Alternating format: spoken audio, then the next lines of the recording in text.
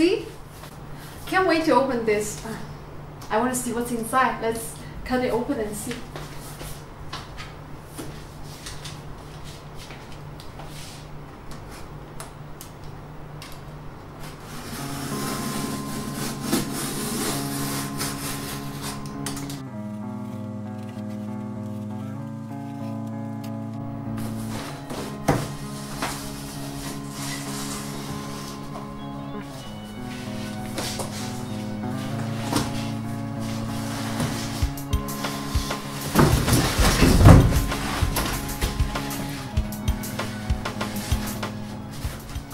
There are some foam box around the printer.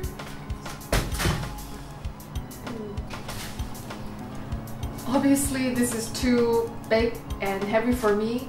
It weighs as much as me, so I won't take a chance. I'm just going to move the stuff away first, and then I'm going to call for some help. Okay, I got some help and the printer is on the rack now.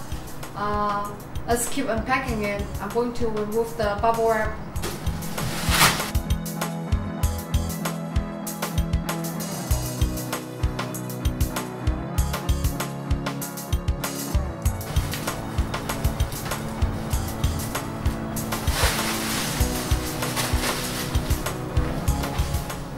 So this is the accessories, comes with the 3D printer. We've got the PLA filament, a spool holder, and a bag of there's some Allen keys, a screwdriver, a wrench, and a USB stick for the software, a USB cable, a filament guide too, but it doesn't seem like a PTFE. I don't know what that is. And a glue stick. Not a very good size, but okay, we'll see. So on the top we have the instruction.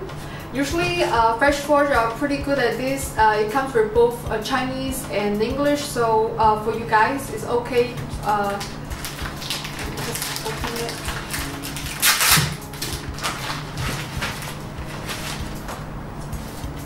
This is the warranty.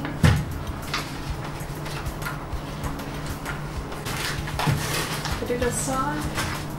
And we still have one more accessory. That's the power cable in here. Let me peel off the sticker.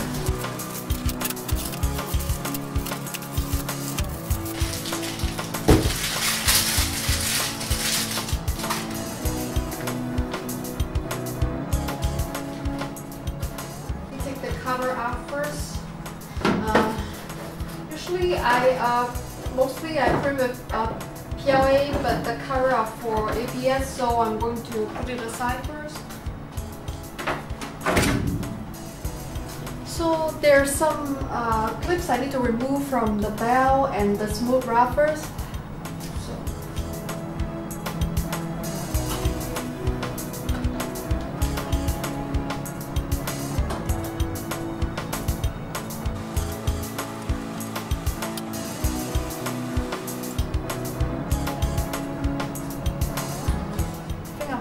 To use the little nose pirate.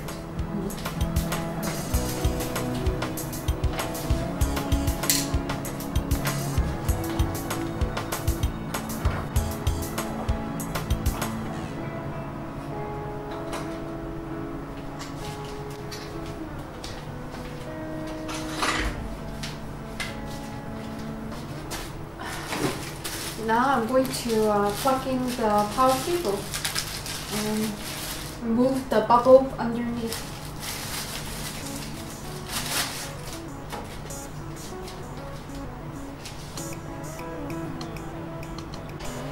It's a nice large display. It's very easy to read. So we go to tools and then menu.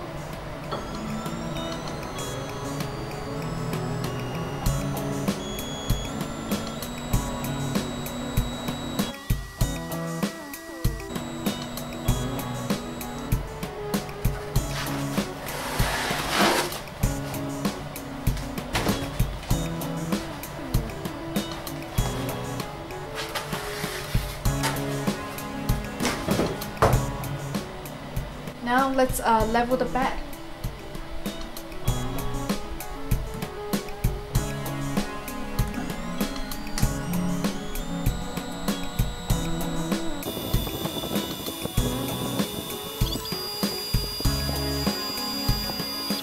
So I'm gonna read the instruction as we go along.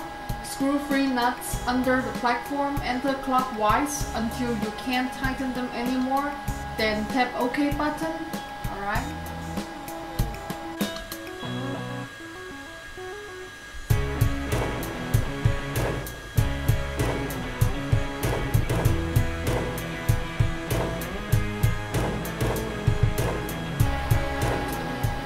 Are you sure you can't tighten these 3 nuts anymore?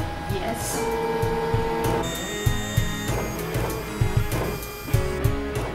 Distance too big. Unscrew corresponding nut under platform clockwise until hearing a steady beat.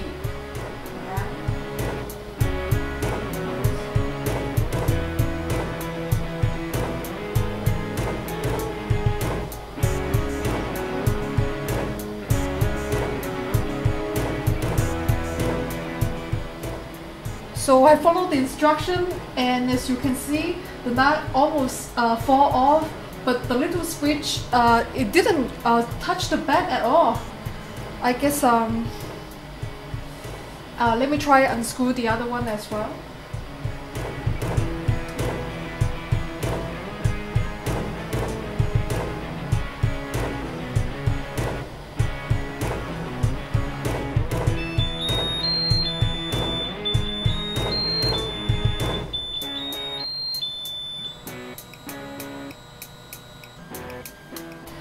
It's so strange. I followed the instruction, but it didn't say anything like unscrew 2 at the same time. I guess I will talk to FlashForge later about this problem. And now just tap OK button to next point leveling.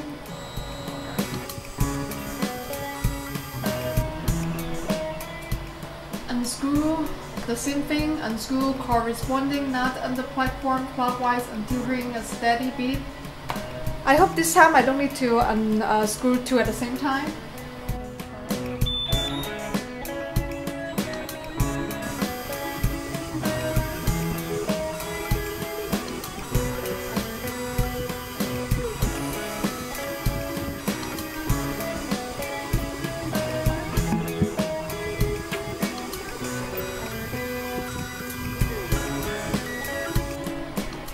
So it's okay, but I'm not totally happy about it. I would consider it assisted leveling rather than auto leveling. I will talk to FlashForge about it and see what they can do. Maybe they can improve it a little bit. Now I'm going to load some filament and try out a test print. I'm going to load in the PLA filament that came in the box.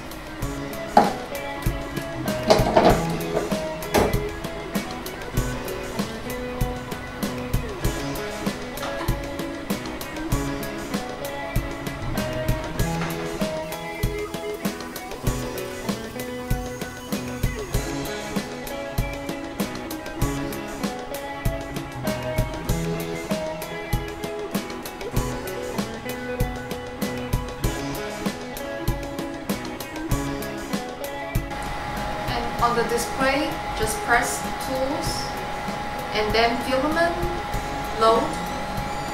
Just wait till it heats up to 100%.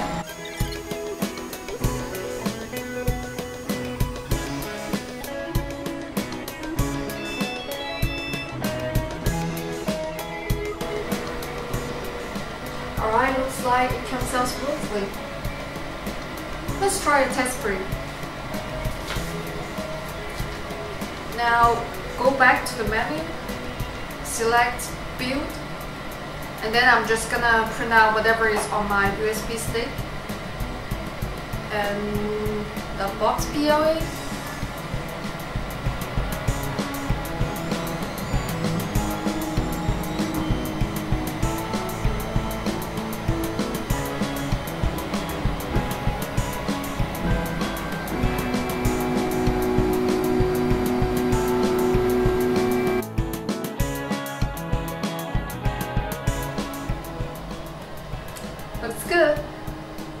let's try some soft filament.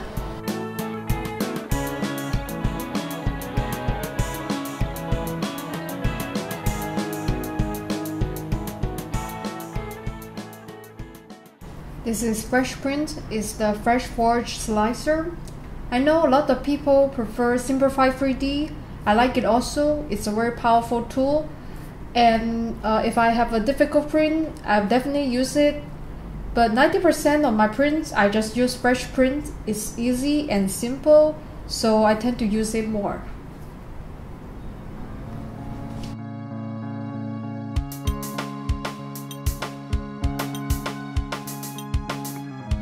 This is the bottom I'm trying to print.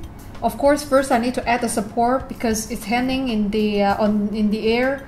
So I generate the support, and then I'm not going to save the file. But take a look. It's now this is how it looks. And here I hit print. It's just the default setting. I didn't change anything. Boom. That's it.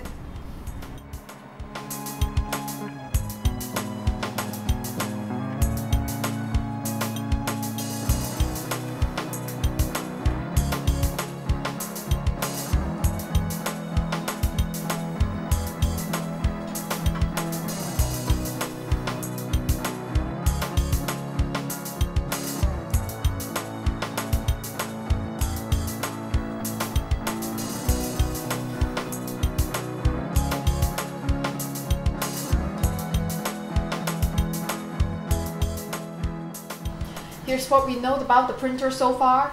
Number one, I took it out of the box this morning. I leveled the bed, I hit print, and it printed. Printing out of the box is very important for me because I don't want to spend too much time to fiddle with it. Number two, it is assisted leveling. It's not auto leveling. So it might take you a minute to level the bed. But after that, I printed the Bikini. There was no problem. There were no failed prints or jam. I didn't cut out any part of that in my video, but you do have to be aware of this issue.